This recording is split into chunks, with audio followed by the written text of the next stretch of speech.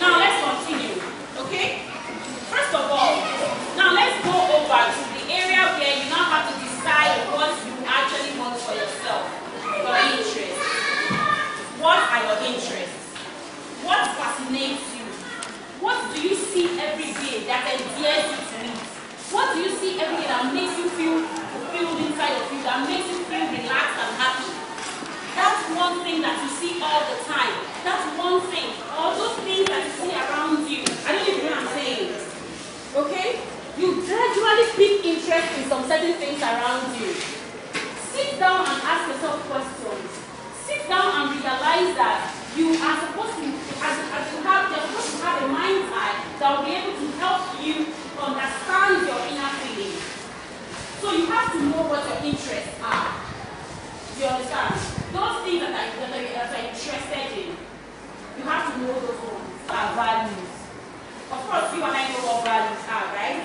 Those things that are very, very important. You understand? We call them in economics, we call them opportunity costs. Okay? We call them opportunity costs. Those things that are your opportunity costs. Those things that you know that they are very important, you need them. Try to find out your values. Now, don't forget your interests. And then secondly, your core values. Values, you will have two different kinds of values. Okay? You have the values that comes from you trying to know who you are. You understand? What you can do for yourself and how you'll be able to help yourself. And the second value is the one we call, the one that you look out, like the one that, those are the values that you girls were talking about right now. The external values. Okay? You are provoked with what is happening in your society. You are seeing that things are not going well the way they are supposed to go. You want to be able to affect the lives of people. I don't know what I'm saying. So your career should be able to have two values. Your career should be able to have one, extrinsic value, and the second one, intrinsic values. Sure, you understand? If your career has those two values, the one that can benefit you and the one that can actually benefit those people around you. Now that is what we call a career. You understand? Think about that very well. And then your skills. Talking about self-evaluation now, I'm talking to you how to evaluate yourself. You understand? Your skills are very what? Important. What are your skills? I just talked about some skills. Okay?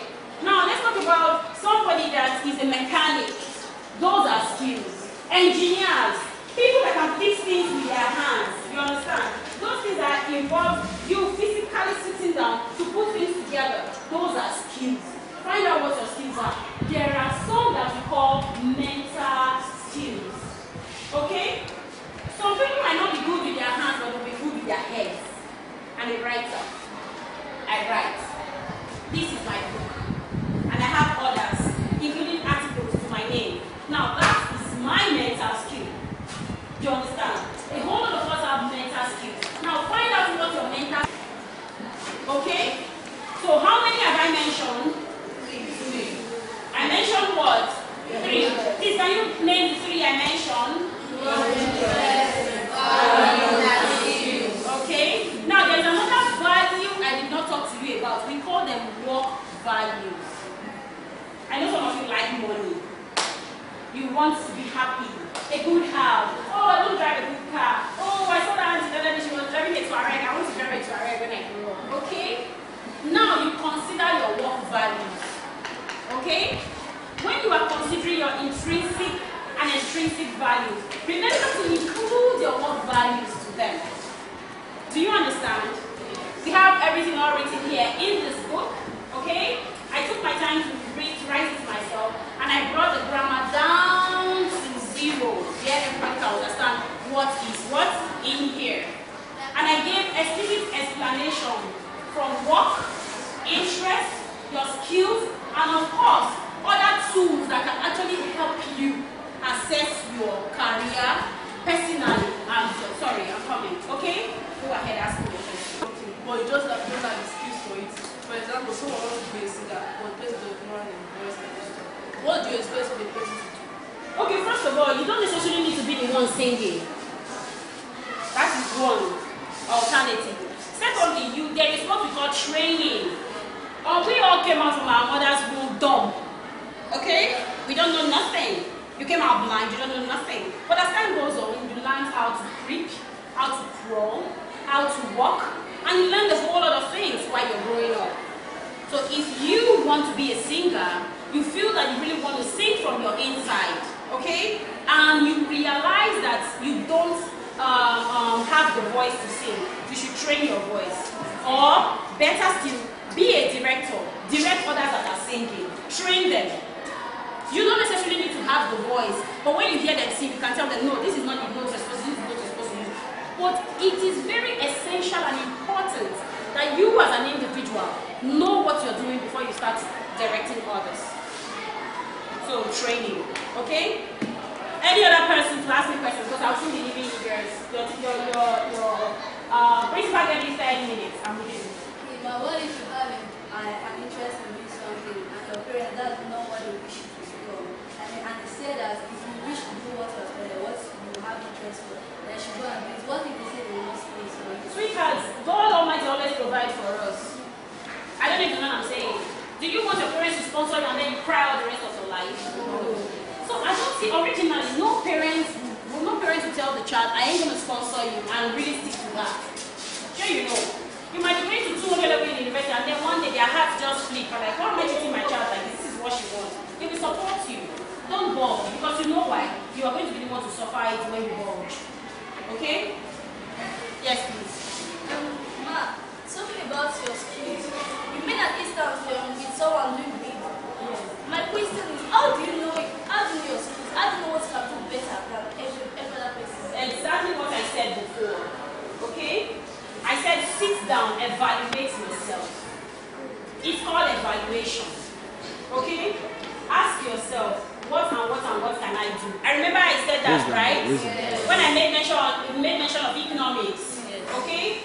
You evaluate yourself. If you realize that making beats gives you inner peace, continue.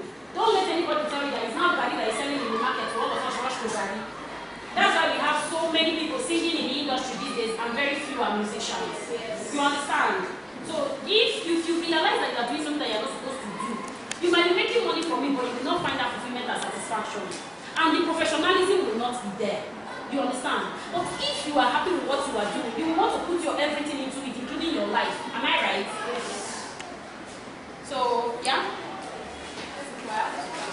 Okay. Is there any difference between career and profession? Yes, there's a difference between career and profession, sweetheart. Okay, I'll say something. Let's look at the scenario whereby what you go to study, you don't want to end up doing for a living. Yes, because that is why I'm standing here talking to you. Before you got into the university, nobody was there to train you. Nobody was there to tell you this is what you're supposed to do, okay? I know of a friend who waited for 5 years until JAM gave her what she wanted before she got into the university. And all her mates graduated and came out. But when she got into school and came out, she was still better than them. Do you understand? I don't know if you understand what I'm saying. Yes. Now, your career, okay, is part of that thing that gives you inner peace. I don't know if you understand what I'm saying. Your career is part of that thing that gives you inner peace. You get it? Your profession, although it's part of it, you understand, but it is a profession. Can I explain further? Just like I said, somebody is an engineer, okay? Now you realize that you can put these keys together as an engineer. Oh, he's a professional key fixer. He can fix the keys very well. Just go to him, he will do them very well. Yes, he does that. But deep down inside him, is he taking key fixing as a career? No. I don't know if you know what I'm saying. So there are two things, but they are modeled up in one, but they all come together. Why? The reason why they call it profession is that it puts foods on your table. And it makes people give you a name like honorable, justice of peace, this, that. They give you all these long and happy names that carry you about, that will not give you peace and joy inside of you. Any other question? Yes, please. Sorry. For example, once you come to the doctor, you have a place for you. And people around you are saying that you are not doing it. Okay. People around you are saying you are not doing it, that you are doing it. No, you cannot. People cannot tell you are good in something, sweetheart.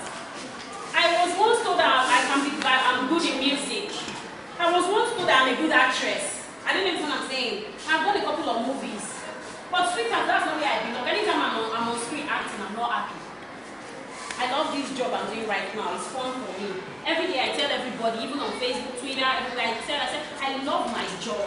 This job is what gives me peace and joy. So nobody can tell you. If you know inside of you that that is what will give you peace, sweetheart, go for it. Okay? They are not the ones that will tell you to become a mass communication student. And then you now come out to become either a broadcaster or whatever. Do you understand? Yeah. You wanted to ask a question? Ma'am, like you said that in a situation whereby you are provoked about things that happen in society and you want to make a change. I was meant to understand that a mentor is somebody you look up to.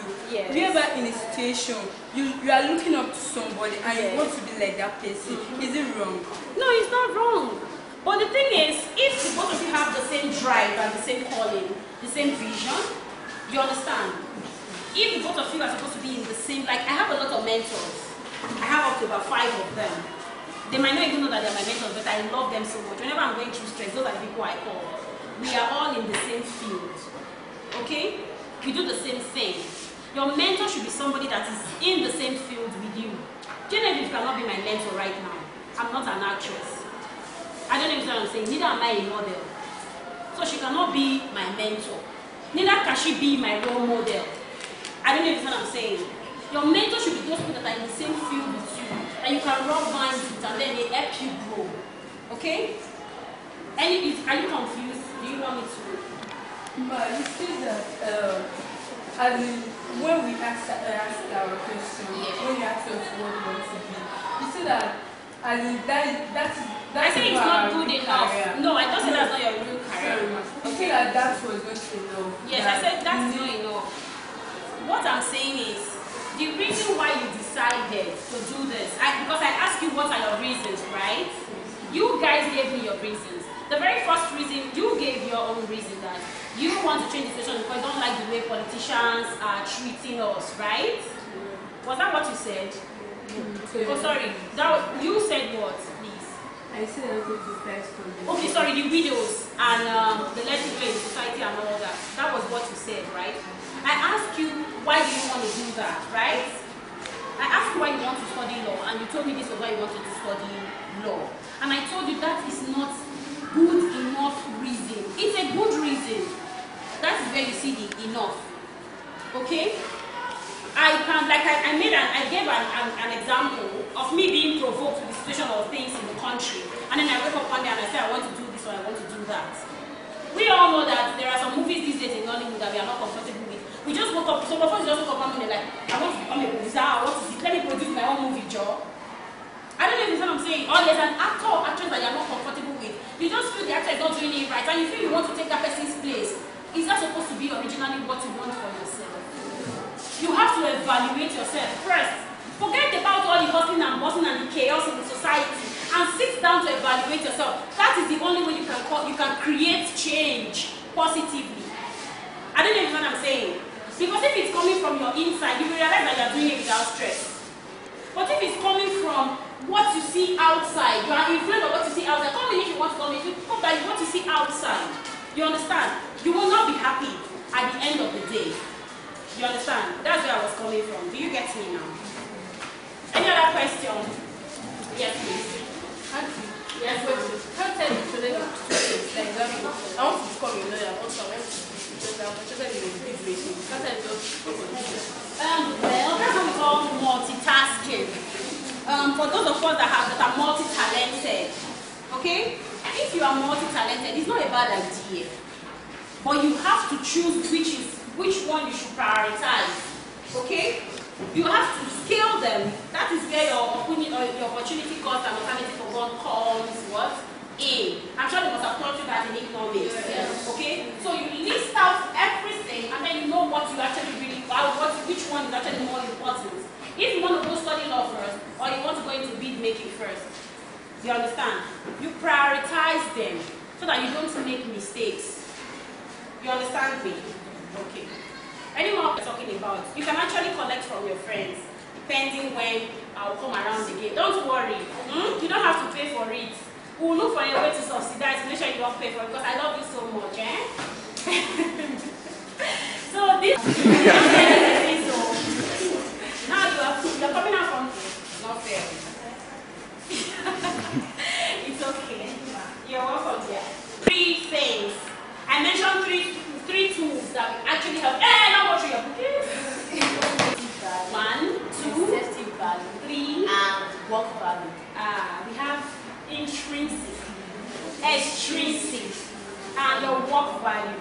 Now, your work value is still part of your intrinsic and extrinsic values. That's what I said. I said when you are considering your values, there is intrinsic and extrinsic. And it includes your work value. It's just like you tell yourself now, okay, I have different type of work values. What are different type of work values? You have intrinsic, you have extrinsic. Do you understand? That's when you now start considering how will it favor me? How will it favor matter? Do you understand? You and the society. One more. Okay, she tried. But we all agree that she tried. Yes. She remembered the 3, right? Okay. Now I'm going to ask you questions outside what we just talked about. Okay? I'm going to ask you questions outside what we just talked about. Can somebody define economics for me? 1, 2. Economics have been defined by various authors, but it was best defined by Professor Lord Nancy Robinson as a social science subject that deals with ends and scarce special alternative uses.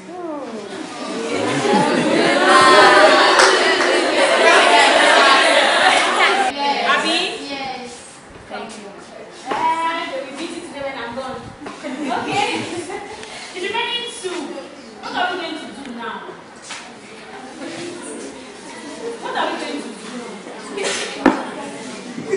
Oh, I don't like this. How many of you are in this class? Then, don't write an extra name. I want all the students present here in this class today that received this lecture. I want all their names, okay? By next week, when I come down here, I will march down this class. What class are you, Mrs. Prefect? 2A. Okay. I'll come down here, you give me the list, and then I give you 100 copy of this book. Of this book, okay? Yes, ma'am. Okay. What am I going to do now? Is there any other prefect from another class that is here? There's an assistant. Assistant, come and take. You are a prefect? Assistant. You are giving one? Yes, they do have another assistant. Are you an assistant or a partial assistant? No, Noise maker. Okay. I was a noise maker in school then. Please, how many noise makers do we have here?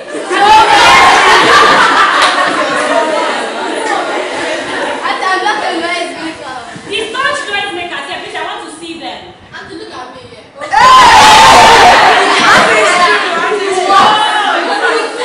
That is true, she's number 1. Everybody is approving you.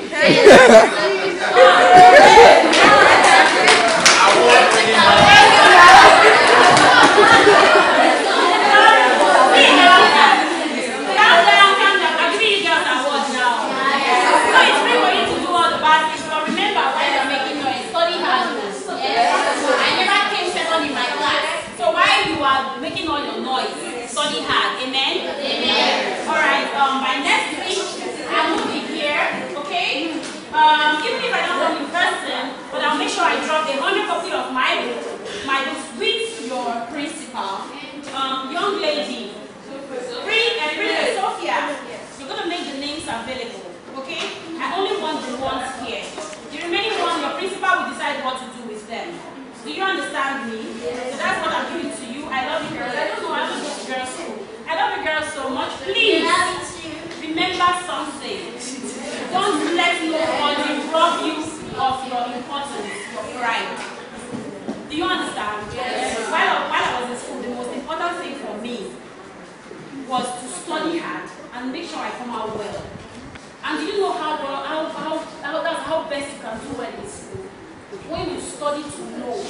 Stop studying to pass. Yes. Stop cramming your book 3 days, 1 week to exams. It does not help. When they are lecturing in class, be attentive.